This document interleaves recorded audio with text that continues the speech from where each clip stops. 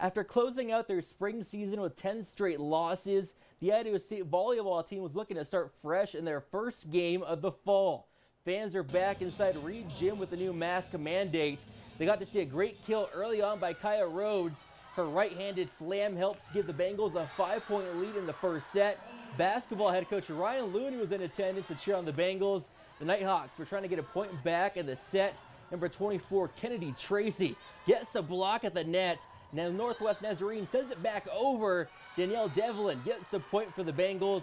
These two teams played 5 sets because it was a scrimmage. The Bengals go on to sweep all 5. They host the Bengal Invitational next weekend.